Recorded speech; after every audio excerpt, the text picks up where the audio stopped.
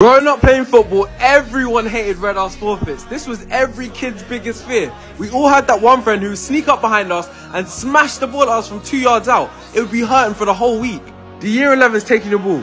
Now back in school, we'd have fun playing football and the older kids would come over and kick our ball into space for no reason. We've all been through this. Playing FIFA 11, now I know everyone can relate to this one. Running home from school, hopping straight on PlayStation, heading straight to the arena to practice skills with Kaka whilst listening to the iconic FIFA 11 soundtrack. What a time to be alive.